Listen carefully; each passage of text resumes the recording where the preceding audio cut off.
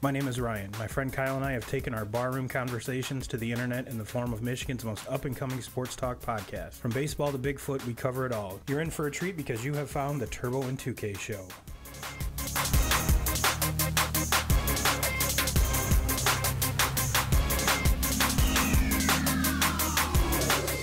What's up, 2K crew? It is Turbo and 2Ks. And you know what? I'm not going to lie, it's a little hard to get in the studio this weekend. It's been such nice weather, and finally it's not raining. It's not 50 degrees. And 2K's actually got a little sun yesterday by the pool. So, yes, we are warriors once again, putting out this content for you guys and the public. So, 2K's. Do you feel me on that? Is it a little hard to get in the studio? Absolutely. I just keep on looking out the window thinking that the rain has got to be coming. I mean, it's got to be any minute now. And we're recording on Sunday because we actually went outside and got some stuff done, and 2K's had us over for some grillables, which was awesome. And I actually went to a bonfire last night, so I actually got some fresh air, had to recharge the batteries. So I was like, all right, you know what? It's going to be rainy on Sunday. It'll be the perfect day to do the show. And well, it's sunny and probably about 80 degrees. Yeah, I think they pushed everything back. The rain's coming this evening. Yeah, which is perfect. You know, get your grilling in, get your pool in. You know, get your round of golf in, whatever you need to do. But we've got. We're going at the show a little bit different this week, guys and gals. Normally we have a kind of a strict schedule that we never stick to, but we usually try to. We like to call it an agenda.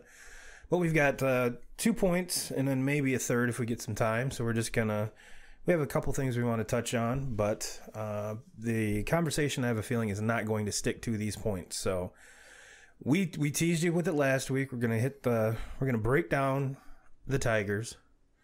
We're going to talk some fantasy football, and if we have some time, we're going to sneak in some NBA draft talk. But, we've been putting it off now for almost a month, talking about this fantasy football league we want to get going. So let's do it first. Let's make it a priority, goddammit, because if we don't, we're going to be running behind. Everyone's going to be like, oh, Turbo, if you'd have said something earlier, I'm already in 5 leagues. Oh, my God. Yeah, well, fuck you. We're getting it out there right now. And you need another hobby if you have 5 fucking fantasy football leagues. But for those of you that don't know, I have in the past ran a league for the last probably 12 years. I stepped down because 2Ks and I were already had talks that, you know, we had wanted to start the podcast. We wanted to do this. We had all these, you know, grand plans, and we're trying to stick to them. And one of the plans initially out the gate was a fantasy football league. Mm-hmm. So what we're trying to do is 10-man league, and if we get enough, which I have a feeling just from judging by even just the little teasers that we're doing, is that we're probably going to have two 10-man leagues, which is perfectly fine. We want to do a live draft. We're probably, for those of you that are local and that can make it, you know, maybe do it at Drop Anchor on you know, maybe Chris will let us do it on a Sunday so we're not taking up too much of their real estate with the restaurant and everything. So maybe we'll do it like that. But for those of you that have played in the Drop Anchor League that I ran, it's going to be kind of the same but different. You know, 2Ks and I were sitting here before we popped off and went on live about you know, the scoring system we want to use, what type of format we want to use, and as far as the price. And we haven't really gotten the price nailed down yet, but it's going to be probably that $50 mark. Wouldn't you say? Yeah. Wouldn't you say, especially for the first year, and if we get a lot of folks that are interested for next year, you know, maybe we can bump it up to 75.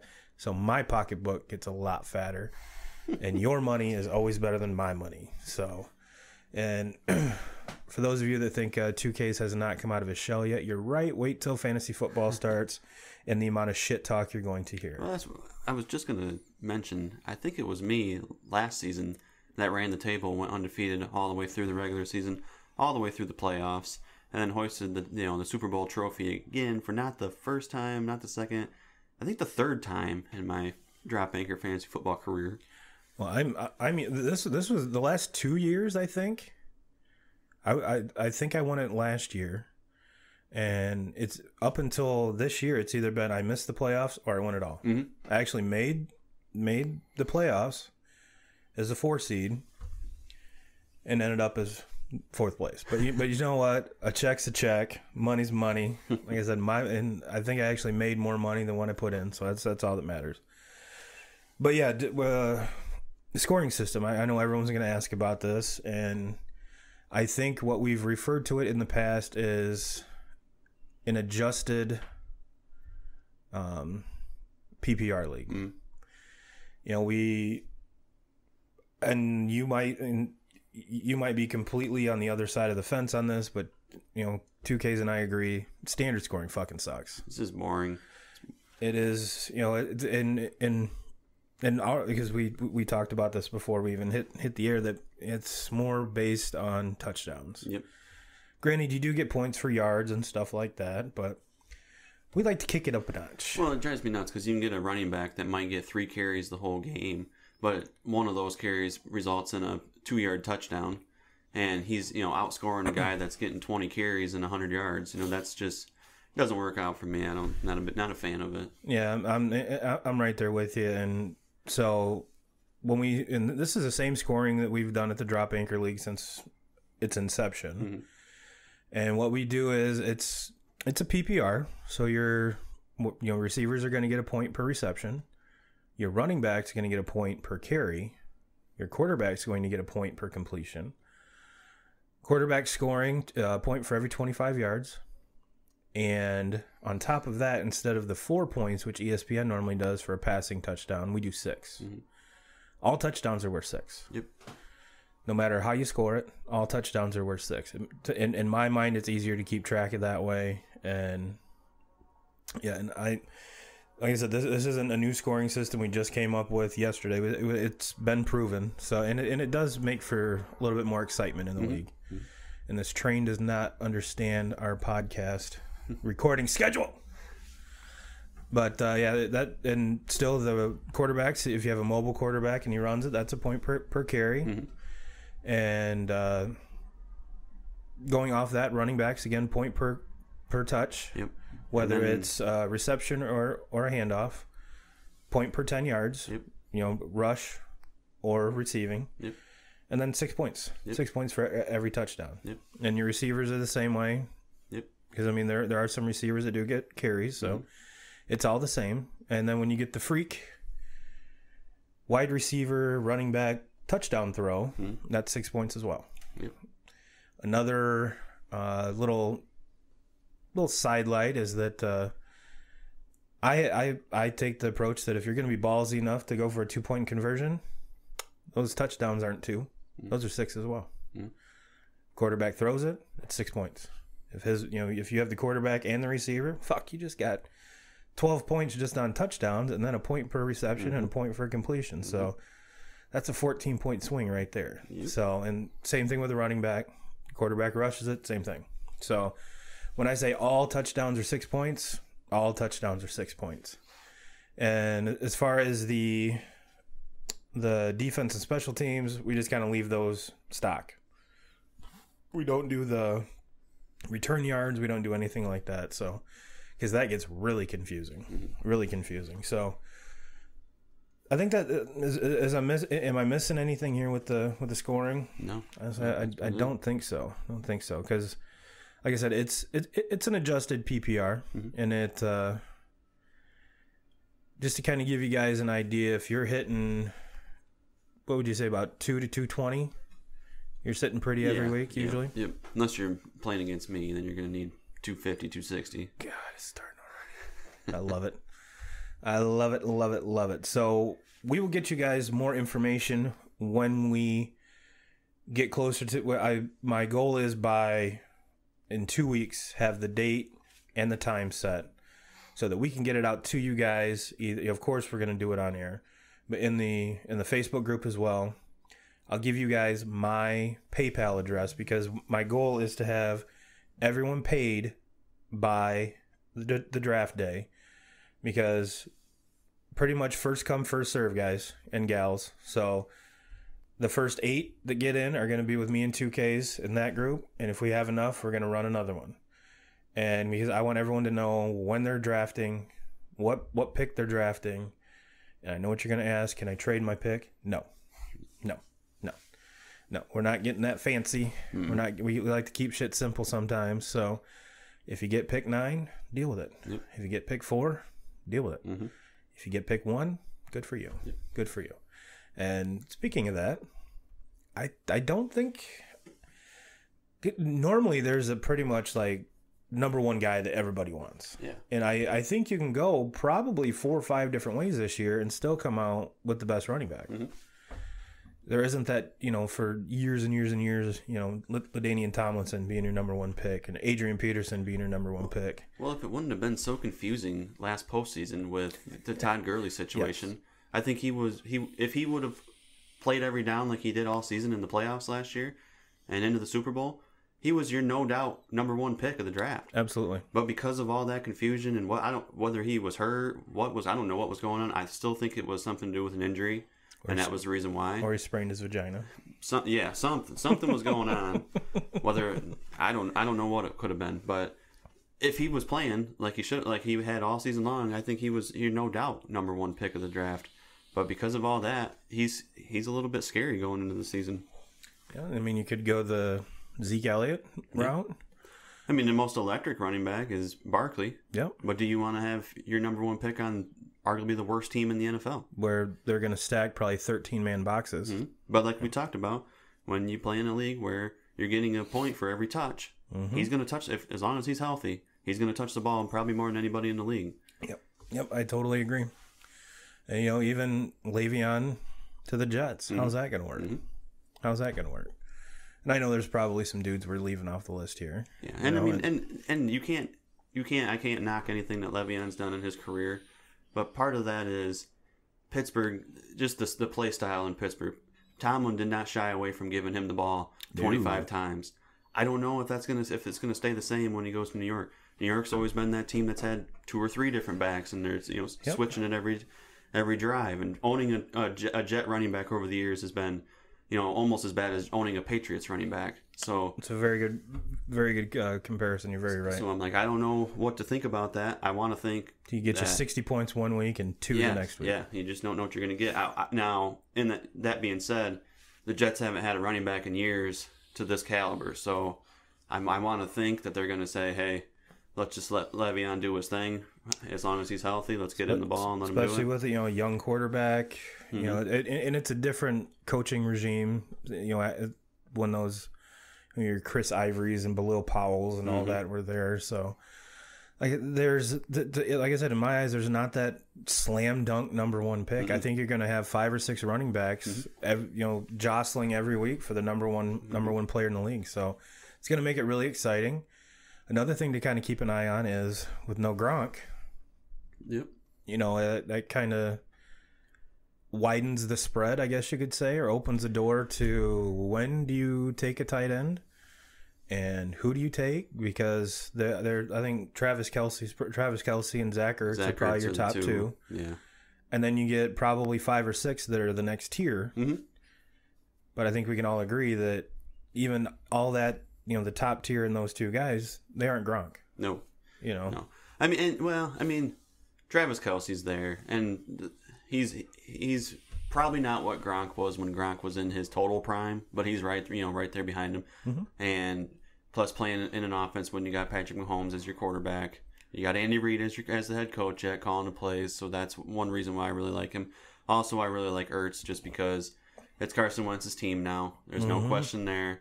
Foles is out of the picture, and it's pretty obvious who Carson Wentz's favorite target is. Yeah. So that's getting back to Kansas City. They have a quarterback now that can throw the ball more than 20 yards. Mm-hmm. So when Alex Smith was there, of course, Kelsey's going to be his favorite target because he can't throw it to anybody else. Yeah. And the other thing with Kelsey too is Tyreek Hill. He's not going to be there. Yeah. So to me, I don't know if that's a good thing for Kelsey or if that's a bad thing for Kelsey, because having all the speed on the outside opened a lot up for Kelsey, and now that's not going to be there anymore. So, you know, I can go either way on that one. Another tight end that would not shock me if he goes out and does the same thing he did last season is Ebron. You know, Ebron kind of came out of nowhere last year, and a lot of people were counting him out and didn't think he was going to do anything, and him and Andrew Luck, they definitely got a good thing going there. So yeah, and like getting back to Andrew Luck, you know, it wasn't.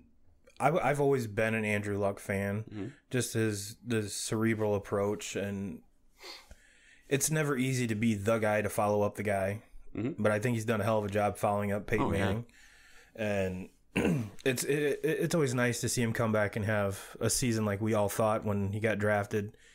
You know, he's the next smartest quarterback to John Elway and all the Wonderlic scores and all this shit, and it's always nice to see those pan out. And yeah, if you take Ebron off that team last year, they're not making the playoffs.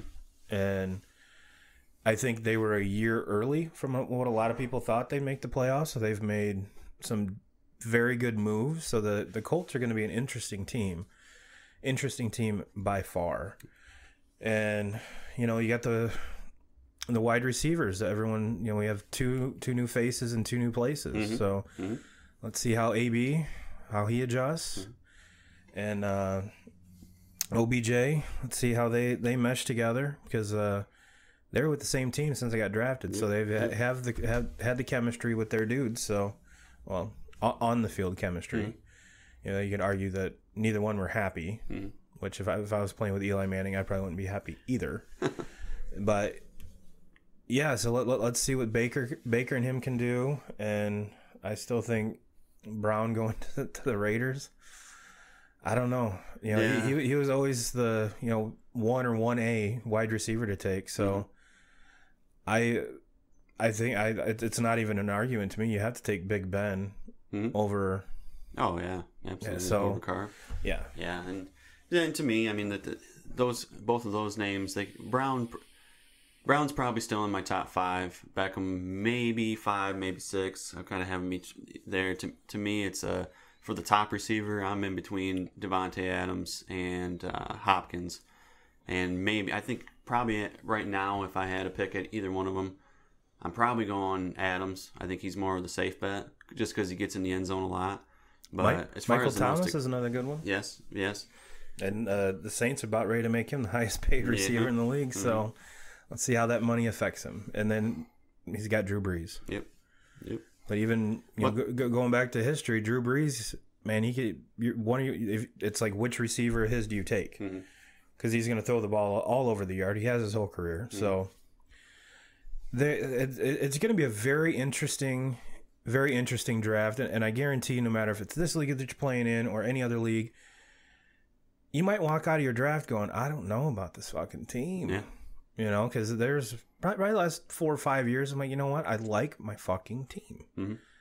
This could be one of those years you're like, I don't know. Yeah. I really don't know. And that's, that's one of the reasons why we want to do 10-man league, because 8 seems like everyone has a badass team. Yeah. And 12, you're getting up to there where if one of your studs do go down and you don't handcuff the pick, you're scratching. I'm not saying there won't be players there worth taking, but it's like, ugh, oh God. So 10 is kind of like that happy medium. All right, let's check the same thing here. All right, yeah. So I think we hit all the buttons here except for the shit talking. So let the shit talking begin. And if you have any questions about it, hit me. I'll post something on the Facebook group about the scoring and everything, just so you guys can see it in print instead of just all up in your ear holes. So yeah, Kyle and I will field any questions that pop up on there, or just drop me an email, hit me up on Facebook, whatever you need to do. But or if you're like, fuck, I want to do it right now, what's your PayPal? I'll drop me an email or hit me up, and I'll give you my PayPal. So and like I said, I think to be fair, that's the best way to do it, is first come, first serve. Yep. And then, as I have a few, I'm almost 100% positive we're going to get one. Mm-hmm. And I'm probably 90% that positive we're going to have two. Mm-hmm. So, and I really don't want to open it up to more than two, just because that's a lot to keep track of. Mm-hmm. One of the things that I kind of want to, we haven't talked about this yet, but it's just an idea that I have throw around, is for the draft order. What if we, because I think, speaking for myself, and I think a lot of other people out there, I would like to know what order, where I'm going to be at in the draft order. Yes. Maybe a day or two ahead of time, just to kind of plan for it. So what if we went live on the Facebook page 2-3 days before and basically, called out, this is where your pick's going to be, and basically have like a draft lottery or whatever, however you want to call it. And so everybody going into draft day knows what pick they're going to have, who they're picking in front of, who they're picking behind. Yes, I've always been a huge proponent of that. That's one thing we have not been able to pull off at the Drop Anchor League.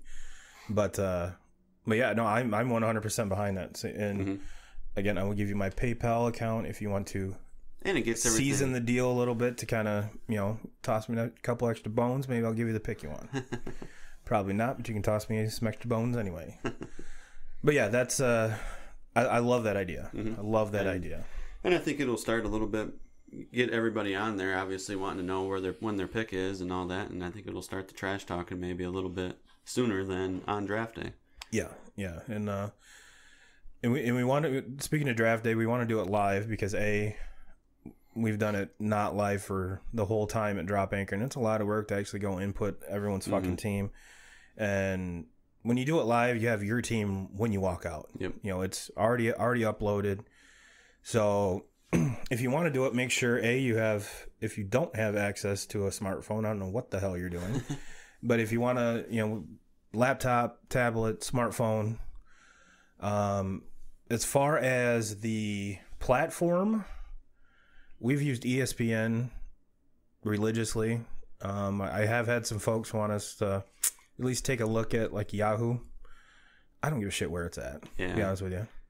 The only thing is I know, and most everyone is drafted on ESPN. I've never drafted anything on Yahoo. So probably I would say it's probably good money that we're probably going to stay with ESPN, because I know how to set up the scoring. I know how the draft goes. So probably going to stay there. I will check out. I will do some mocks on Yahoo just to check it out. Maybe there's some cool shit over there that we don't know about. Yeah. So not ruling it out by any means, but unless something wows the shit out of me, or Yahoo wants to sponsor this podcast, then yes, we will gladly use your platform.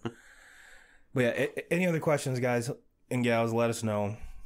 We're out there for you. And it's not, we're not trying to keep shit a secret. So, and we want you to understand everything as well as you can and give us your money. We'll take it and we'll talk shit while we're doing it. So, because that's what we do, and we're very good at it. And it would be kind of cool to see because it's something we've never done with the Drop League either, is the quote unquote punishment for the last place team. So we'll field any suggestions. So I don't think we'll go as drastic as getting a tattoo or anything like that. But I do remember one gentleman dressed in a dress down by Lawson's holding a sign that says I placed last in my fantasy football league. Which, if that's the case, I would love to do that and put it on the Facebook group. Maybe go live with it. You never know. You never know, because hell, it's the internet, and that's what people do on the internet. So, all right. Any other fantasy football talk there, Mr. 2Ks? Did we miss anything? No, I think we got it all covered.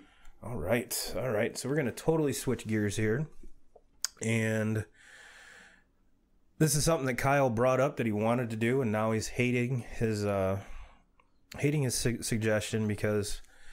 And I told him, I said, I don't know which is worse as far as frustration-wise, being a Tigers fan, like Mr. 2Ks, or a Red Sox fan like I am.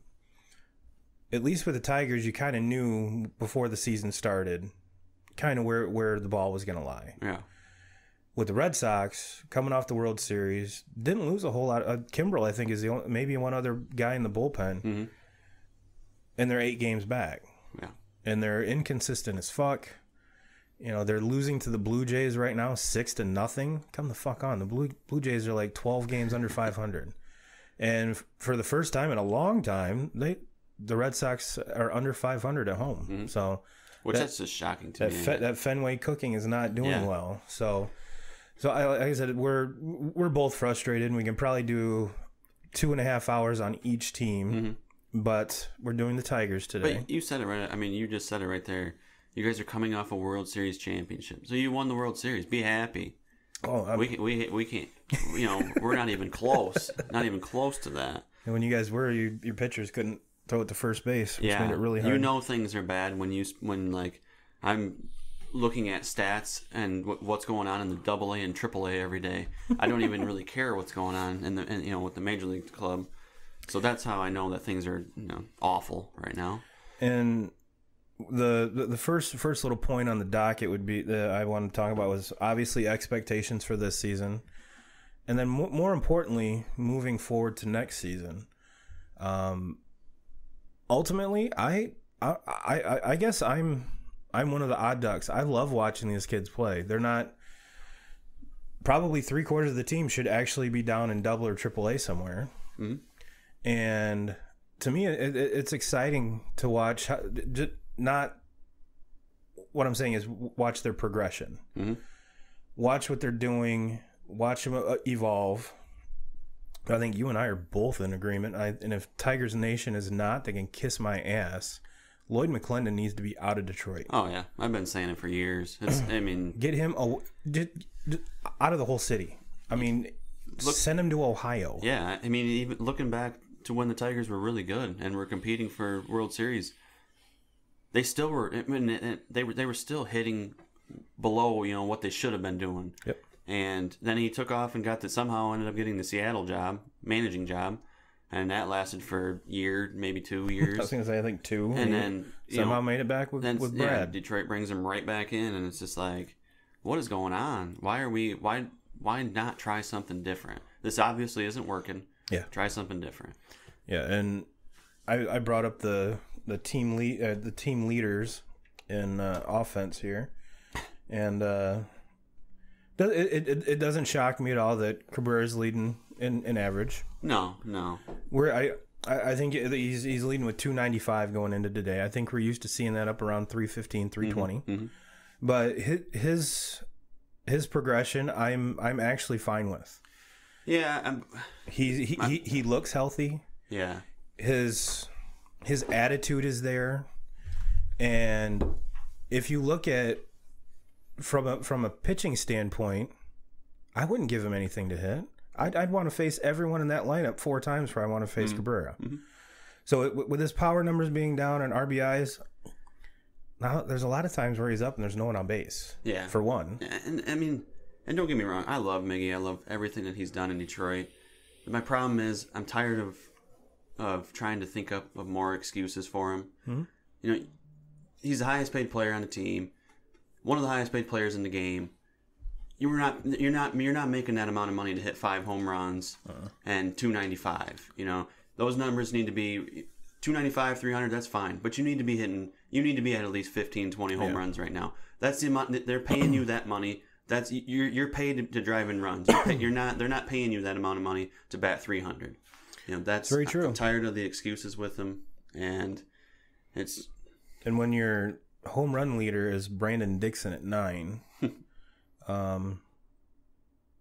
it's almost July, and your team lead in home runs isn't double digits. Mm-hmm. That just blows my mind. It seems like Bellinger and Yelich hit about 9 a week. Mm-hmm. So, but yeah, I guess a couple of the shining points is Brandon Dixon. I think he's playing the field well. He's hitting well. Mm-hmm. Jacoby Jones if he continues, they're going to have a starting center fielder for many, many years. Mm-hmm. That's going to hit damn near I'd probably say 280. Mm-hmm. 280 is very sustainable, and a little bit of pop. He's got that's what's impressed me about him this year is he has shown some signs of some power. I think he has either 7 or 8 home runs behind Dixon. Mm-hmm, So and can steal bases when he gets on too, Yep. and so he's one of the. He got up to a really, really slow start, and that's why his average is still where it's at. But this past month, he's been on fire. Yes, so he's cooled off a little bit here the last week or two, but he's been one of the very few positives that we've been able to see so far with the team. But no, you asked me the question, what are my expectations? Honestly, can they outsuck the Orioles and the Royals enough to be able to get that first pick of the draft? Yeah. Because to me, that's what you got. I mean, that's they're not gonna be in the playoffs. No, they're not gonna compete for anything. So, I mean, their best option is just to tank and try to get the best draft pick that they can get. And their farm system has got to be one of the top. Probably not the top, but in the top 5, I would say. Well, and they're from and this is something else we're going to get to a little later. But the trades that they have made have improved the farm system immensely. Their drafting has been pretty on point, and so this is the main point. I think that when we were talking before, you hit the nail on the head. Is that Tigers fans lately have been, I'm not going to say spoiled, but they're used to winning. Oh, yeah. If you go back to the Bobby Higginson days, when he was the only all-star from the Tigers for 8 or 9 years, it seemed like. If you've been following him for that long, with a team in a market like this, it's a circle. It's like a circle. Hi. But no, it ebbs and flows. Ebbs and flows. You look back at the 80s when the Yankees were completely fucking awful. Before, the Posadas, the Jeters, Mo. Before that whole crew, and then they just started dumping money. They were horrible too. Yeah. The Red Sox were horrible for a long time. And, and you see all these Cubs fans walking around. Oh my God, the Cubs suck. Cubs this, Cubs that. Well, the Cubs sucked for a lot of years. There's an adage with Cubs fans. They said, 3 days after opening day, well, there's always next year. So it's unfortunate to have to do what they did to get rid of a guy like Verlander that's homegrown, and a lot of these other guys that we didn't want him to get rid of. JD Martinez, Rick Porcello. I mean, there's even David Price. If they could have hung on to a lot of those players, they'd probably be the Red Sox right now, because it seems like they have the vast majority of them. Yeah. But there's a business side, and then there's fan expectation side, and when you're a fan, it's short for fanatic for a reason. So I appreciate the Tigers fans' drive, their hunger. Detroit fans overall are very, very, very loyal. They bleed and die with the teams that they follow, which is awesome. The fan base in Detroit is amazing, but take a step back, calm down. No amount of anger and bitching and griping is going to get Verlander back. Yeah. So, and we're going to get into prospects here, and where I'm going to turn this ship over to you, because you're balls deep in that, and I'm about tip deep. So, but yeah, school some of our listeners on the farm. We touched on the farm system a little bit, and that was kind of with the expectations from here on out. But before we do that, my expectations for the year was you're gonna see a lot of players that probably should be, like I already said, not up in the bigs. So you're seeing double and triple A players playing against major league ball players day in and day out, which is a good thing, but it's also a frustrating thing. It's a good thing because the old adage, you can't get better unless you play the best. They're getting a crash course in it. This experience right now is going to be invaluable when it comes to the future. So you're getting a year under your belt with the big league team, with Gardenhire, with his staff, and I say that with a weird emoji, with Lloyd McClendon there, but you're getting all of that where you would normally be down in AAA, AA, and not having that. So it's a frustrating thing. I totally understand that, and I Tigers fans, I'm right there with you because I watch probably more Tigers games than I do Red Sox games, and so I feel your pain. But in something that you kind of hit on before we even went live is, some of the folks that you talked to, like, oh, Houston. So I'll let you take this part and school us on the farm system, the state of the farm system, your thoughts, and well, the first thing that I'll say is the game has changed. You look back 10 years ago, and it was more of a who's going to buy the World Series this year? Who's gonna be the Yankees? Who's going to out Steinbrenner? Yes, yes. Who's gonna sign all 3, 4, maybe 5 of these multi-million-dollar contracts and buy the World Series this year? And it's not like that anymore. You look back to last season, Boston winning it, and a lot of people think of Boston, and especially having Dave Dombrowski there. Dave Dombrowski's not afraid to pay. Well, going into that season, or maybe the year prior to that, Boston's had maybe the number 1, if not number 1, number 2 farm system in the game. So they built from the bottom and brought all these young kids up. And then when they had all the young kids coming up at the same time, that's when they went and spent the money to bring in all the pieces to fill the holes. Same thing happened with Houston. Houston was horrible. They were the worst team in baseball for years. Like 5 straight years, yes, it seems like. Yes. And they built from the bottom up. They got all the draft picks. You get 3, 4 consecutive, top 5 picks. Obviously, those guys are going to pan out. Or you'd hope so. Otherwise, you need to hire some new talent. And you look, World Series before that was the Cubs. How many of those kids with the Cubs that are still with the Cubs today came up through the system? Yep. But then after they got that, after they had all those kids coming up, then you go and you sign John Lester, or you go and you sign. Jason Hayward. Yes, Jason Hayward come in, Ben Zobrist, all those pros that you come in and fill the holes. Same thing with the Kansas City Royals. Did the same thing. So it's not, you have to start from the bottom and work your way up. So when the Tigers started this rebuild, they were at, I want to say, they were 30th in the league as far as their farm system. Yep. Their farm system was the worst. Well, and now they had to trade away so many dudes to bring in the the mid-season trades or the off-season trades to get that. Right now they're at that point they were trading prospects to get talent. Now they have been trading talent for prospects. And one thing I brought up was in baseball it's a lot different, the trades, because normally, like, we'll take football for instance. You either trade talent for talent or talent for talent and draft picks.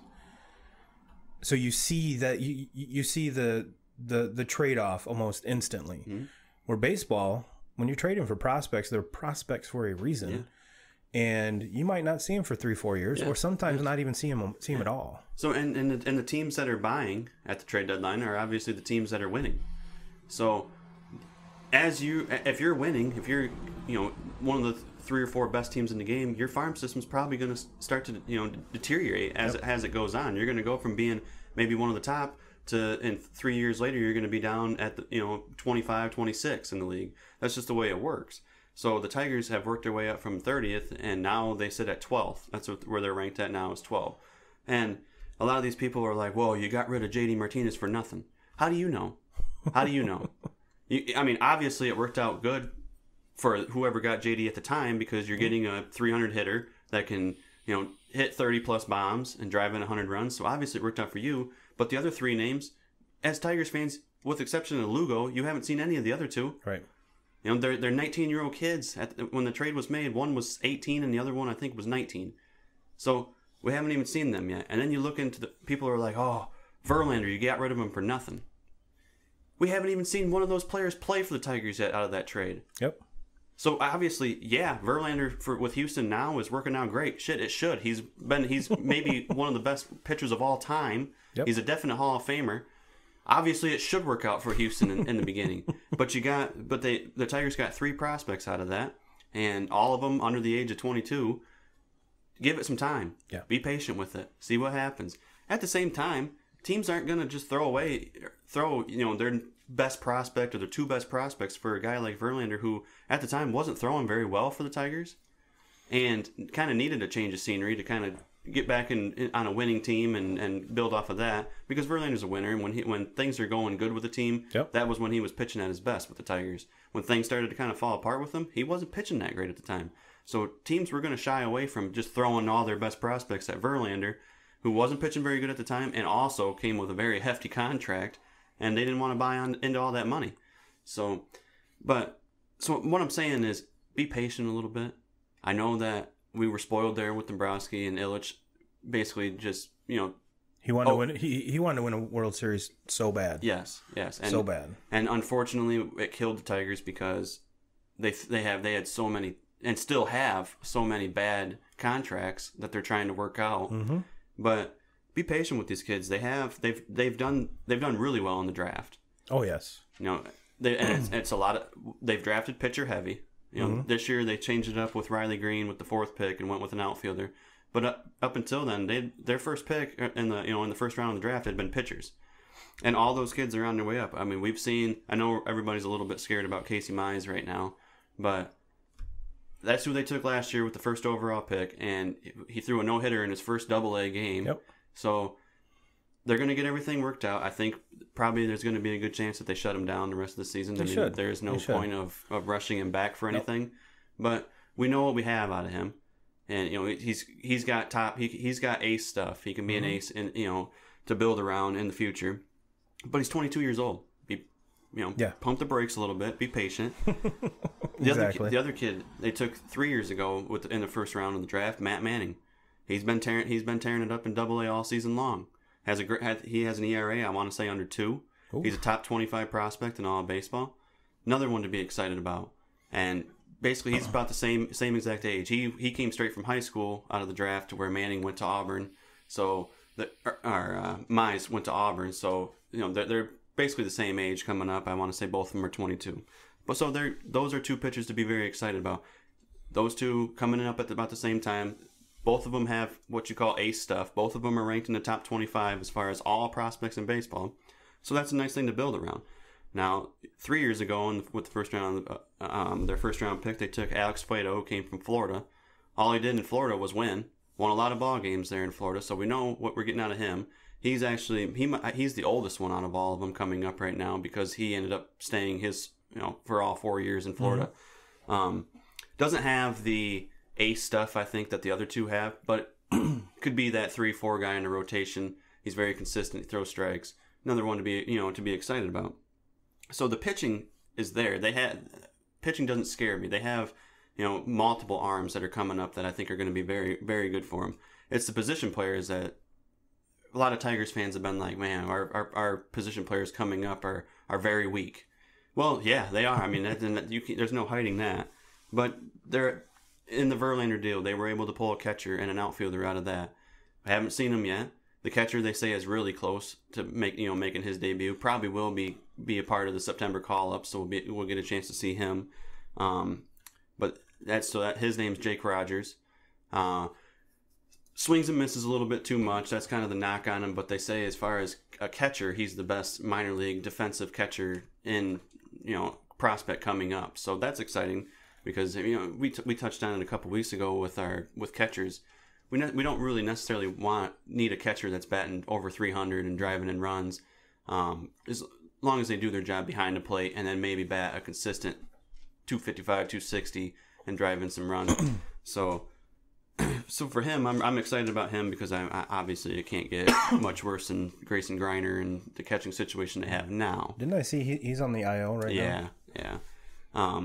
But then, and the outfielder that they pulled in the Verlander deal is Daz Cameron, who I think that kid's gonna be a stud. People that are big time baseball fans probably know the name Mike Cameron, and Daz is Mike Cameron's son, and so he's one that I'm pretty excited about.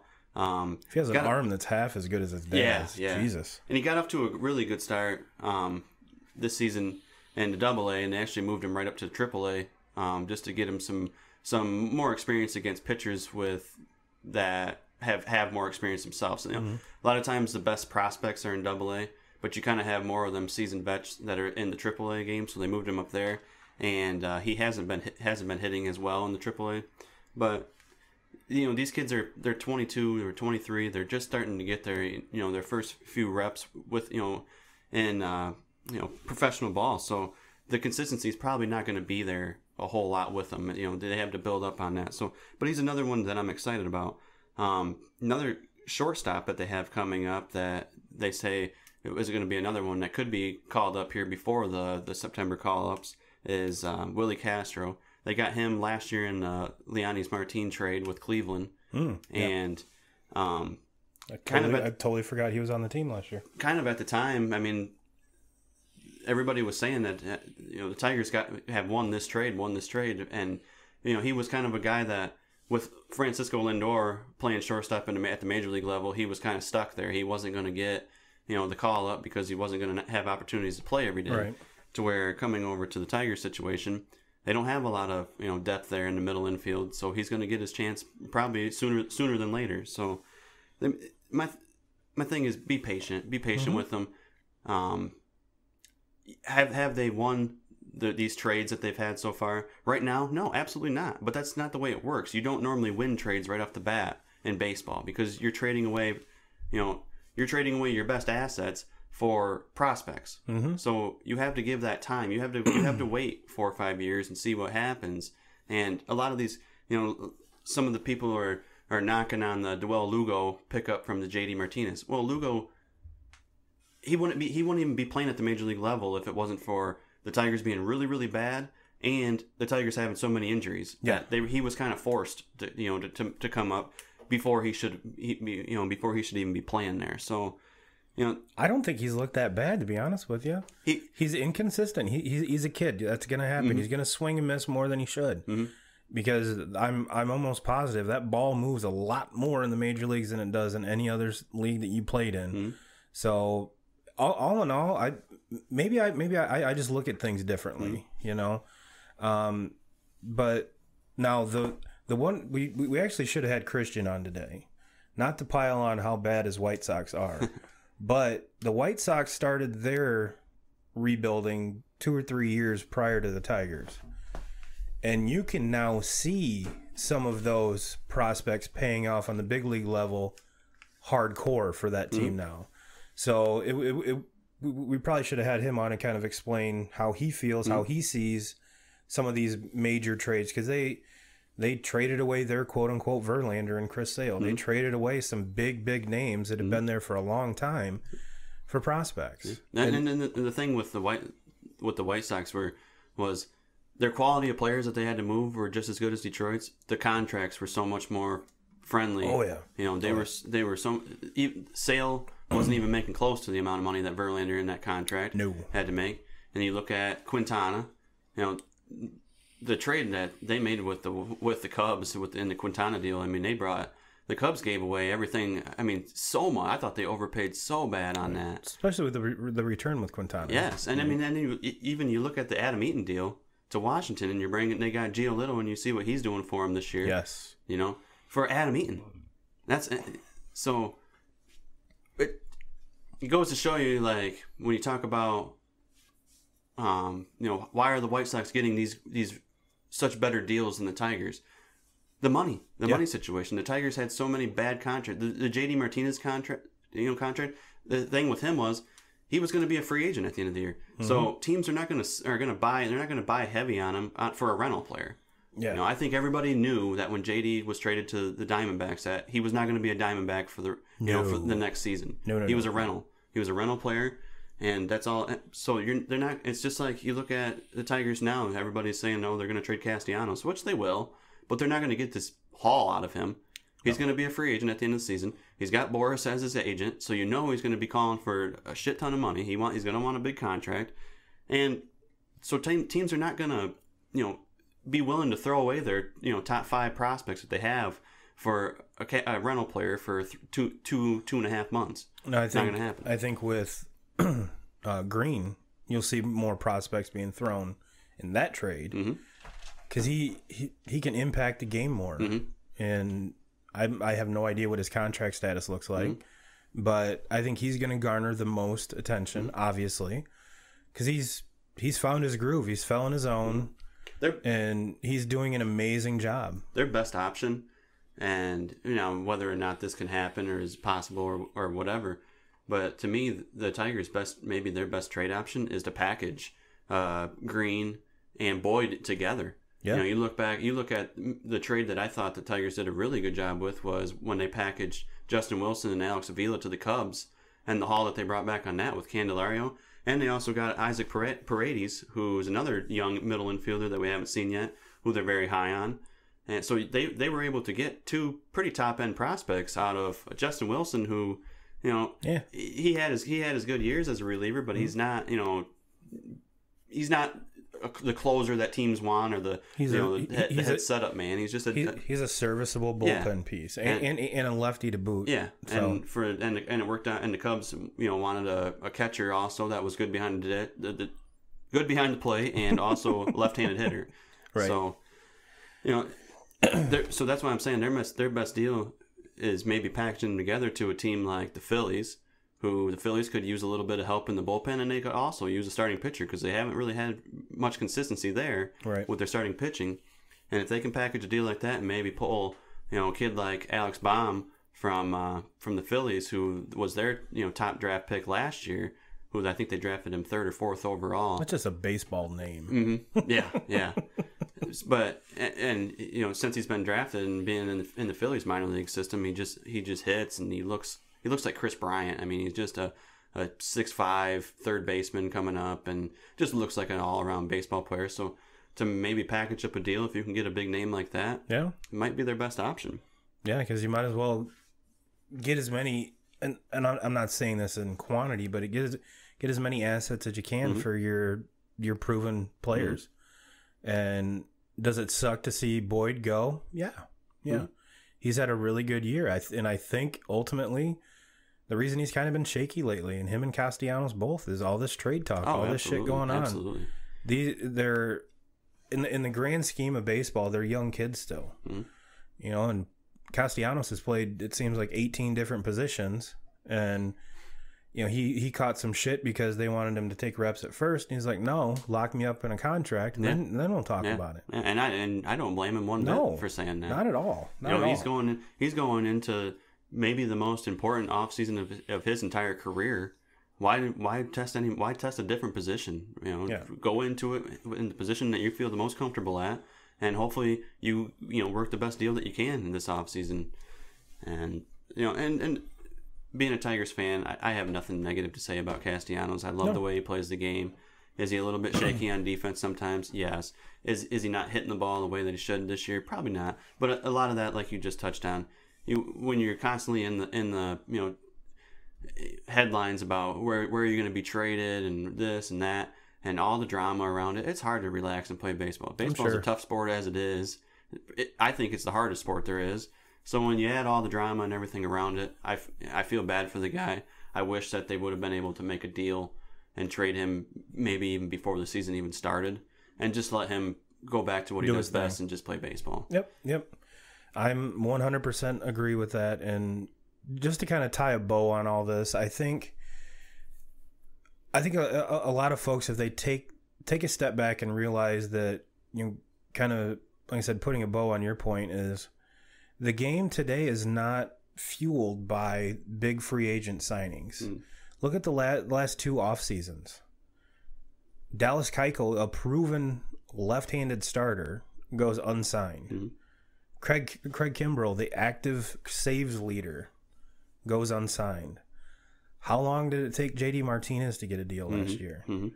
How long did it take, the two big guys this year, Machado and Harper? How long did it take? Which those two big money deals that you almost had to expect to be a long time, because there's not that many teams that want to pay that much. And that's the thing. Everybody shies away from these big deals now because they've seen the teams that have won the World Series over the last few years and the way that they're doing things, and now they're getting a front row seat to teams like the Tigers that basically tried to buy everything they tried to flat out buy a World Series for years and years and years. Yep. And they're seeing all that backlash now is they're stuck with a lot of these terrible contracts. You're stuck with a Jordan Zimmerman contract that you still have another year on. God. And he hasn't thrown, but maybe you just got off the Victor Martinez train. Yes. Thank God. Yes. And so they had so many bad contracts that they're dealing with and coming out of, and you can't just wake up the next day and say, I don't want that contract anymore and get rid of it. No, it's a contract for a reason. You're stuck with it. Baseball has guaranteed contracts, folks. So yeah, they're going to get that money whether it's from the Tigers or if they trade them. They're still going to be getting paid by the Tigers a little bit because they have to eat that. Yep. And I'd really like to see if they're still paying Prince Fielder, because it wouldn't shock me. Yeah. So all in all, folks, the game is still the game's changed. It's went to young prospects, young kids. You look at probably the last, or even go back to Kansas City from that World Series on, young ass teams. Young ass teams with select veterans put where they need to be. Yep. And on top of that, you have coaches that know how to coach younger players. And where, I'm not saying Girardi did a bad job in New York by any means. Probably the hardest thing he had to do was handle egos. Oh, yeah. You're not fundamentally trying to help players. You're not fundamentally trying to do this because, hell, you've got how many? There's like 10 or 15 guys that have been with the Yankees for 10 plus years. They know their shit. It's more about maintaining for those guys and not learning. So, and Joe Madden's probably one of the best as far as he can coach. I really don't think he's run into a whole lot of egos. No. But as far as the veterans migrating with the young kids, he's probably the best one. Cora, still the verdict's out. It's still too early to see how he does. He's doing a fantastic job. But a lot of the Red Sox, I mean, Benintendi's the youngest one. Mookie's been up for 4 years, I think, 3 or 4 years. Devers is another one, which they're doing magnificently with him. And when you look at Jackie Bradley Jr. as being one of the more tenured young kids there, and Xander Bogaerts is another one. Yeah. And the playbook's out there, folks. And the Tigers are running that playbook. Yeah. But it's going to take time. Yeah, absolutely. And we've touched on this whole day with the bad contracts that they're stuck with, it's going to add more time to that, And it's just all the Royals and the Cubs and the Astros, and they built from the bottom up, but they didn't have those bad contracts to deal with, so they were able to flip it a little bit sooner than what the Tigers are going to have. It's going to take them more time. And you even, the kings of the bad contract, the Yankees. There's a reason. I mean, granted, they snuck a couple in there, but not like they used to. No, not like they used to. And that when you get they re-signed CeCe this year, but that was after his big contract was done, the Mark Teixeira contract, where it seemed like Tex was hurt 3/4 of every year the last few years, which was sad because I loved watching him hit. He was one of the better switch hitters that I've seen. And of course the A-Rod ate a lot of that money. Yeah. And of course, Jeter was getting his money too. Yep. So I'm sure that's not easy to do, and because baseball doesn't have a hard salary cap like football and hockey and stuff, but they do have a luxury tax. So keeping it within an acceptable luxury tax window, that can be hard, especially like I said, there would be no way if the Tigers even would have kept Verlander, Scherzer, Miggy, JD Martinez. Those 4 players right there would have been just their contracts would have been more than a lot of teams' contracts. Yeah. So when folks keep telling me, oh my God, they should have kept Scherzer. Well, when it came time, they made a decision and said, we're going to put our money with Verlander and let Scherzer walk. That was coming after the year before he had to send him down to the minors because he couldn't hit his ass from the hole in the wall. and he came back and won the Cy Young the next year. And this is something we've even talked on this show. I would have put my money with Verlander too. He's been there. He's been more reliable. You know what you're going to get out of him. Yep. And Washington's, I think, got their money's worth out of him for sure. I mean, hell, he even breaks his nose in batting practice and goes out the next day and throws, I think, like 7 scoreless. Yep. So, Yep.